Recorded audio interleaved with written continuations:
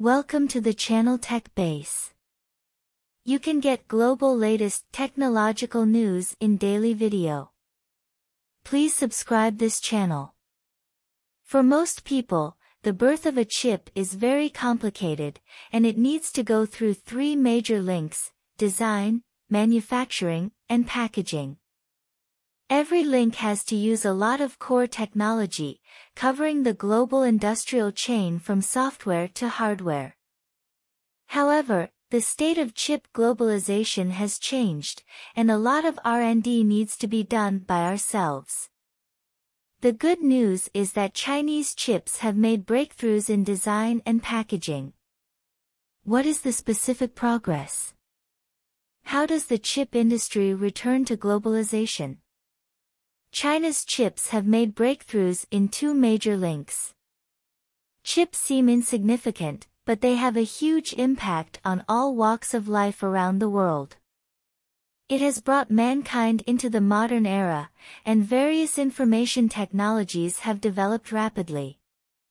But how was the chip born? What links will it go through? First of all, starting from the chip design process, IC chip design manufacturers need to obtain EDA industrial software, and set the functional framework on the basis of ARM or x86 architecture, layout and control the modular functions of the chip. The operating performance and type positioning of this chip are almost all done by the design.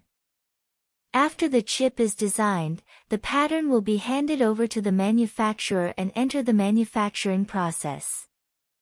Under the action of high temperature, silicon with a purity of about 99.9% is extracted from the gravel, and then manufactured into silicon wafers, which are then polished into wafers. Use a lithography machine to expose the chip pattern on the surface of the wafer, and the wafer will be densely covered with hundreds of exposed chips.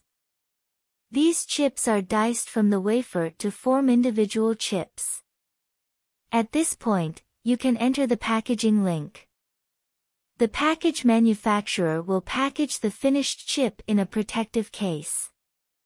Relatively speaking, the work content of the packaging industry will be simpler, but as Moore's law is about to reach its limit, the post-Moore era will focus on the development of the packaging industry, open up the road to advanced packaging, and use different packaging processes to improve chip performance to a greater extent. In the design, manufacturing, and packaging links of chip birth, Chinese chips broke out again, and breakthroughs were made in the two major links of design and packaging. Let's look at the design first. Lungsan Zhongke's 3A6000 will be taped out. Lungsan Zhongke is a domestic general-purpose CPU chip design manufacturer. It has self-developed the long arch instruction set architecture and developed 3A5000/3C5000L chips based on this architecture. 3A6000 is an iterative product based on independent design, and the research and development has been completed. And according to the news from Godson Zhongke, this chip has been delivered and taped. This means that another self-developed chip processor of Lungsan Zhongke has made key progress, and for major domestic software and hardware manufacturers, there is an additional compatible and adaptable platform to accelerate the construction of domestic information technology systems. Next, look at packaging.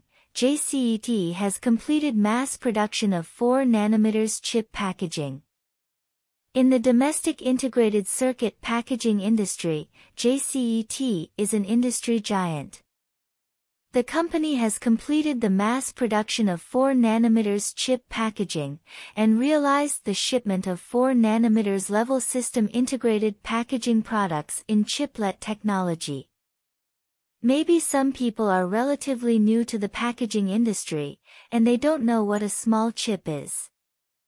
To put it simply, packaging belongs to the back-end manufacturing of the chip industry. On the basis of the finished chip, the packaging method of the lead frame is changed, and the advanced packaging process is used to adjust, improve and optimize the chip performance. As for small chips, it is one of the development paths in the post-Moore era. Two bare chips with different functions are integrated heterogeneously, and complex packaging technology is completed with the support of high-density and high-precision technology. In this way, the two chips are integrated into one system-on-chip, and the performance is expected to achieve a qualitative leap. Good news has come from the design and packaging links of Chinese chips, and the manufacturing link that everyone is concerned about is still actively exploring.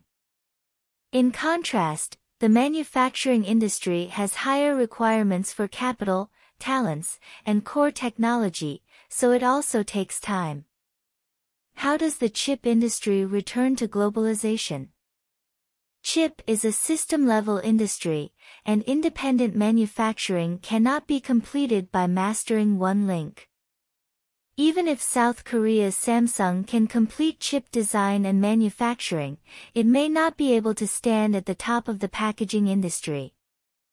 Moreover, Samsung also needs to purchase photolithography machines from ASML in the Netherlands to manufacture chips, and purchase photoresist materials from Japan. Only with the support of the industrial chain can the chip industry operate stably, and all links can be connected in series. This reflects the importance of chip globalization. However, due to the rules, the state of chip globalization has been broken, and the cooperation between suppliers and clients has not been smooth, resulting in blockage of resource circulation. So how should the chip industry return to globalization? In fact, it takes time. At present, one way to restore the stability of the industrial chain is to rely on self-reliance and solve core technology demand problems through independent research and development. As Ni Guangnan, an academician of the Chinese Academy of Engineering, said, core technologies cannot be bought or exchanged. It means that the core technology has to rely on its own research and development. Once they have mastered most of the core technologies, they will be the ones who will be affected if others do not ship them. It doesn't make sense to lose the market and make a large number of chips, and it is possible to hoard a large number of chips and throw them in your own hands. With the support of the global industrial chain, the chip guarantees the operation of hundreds of industries around the world and facilitates technological progress. Today, TSMC and Samsung are competing towards 3 nanometers, but if the chip industry maintains the status quo and cannot obtain global resources smoothly, even TSMC will face the situation of losing high-quality customer resources. It is hoped that chips can return to globalization as soon as possible, so that all industrial links can operate stably, and jointly build an industry ecology. What do you think about this? Welcome to leave a message below to share.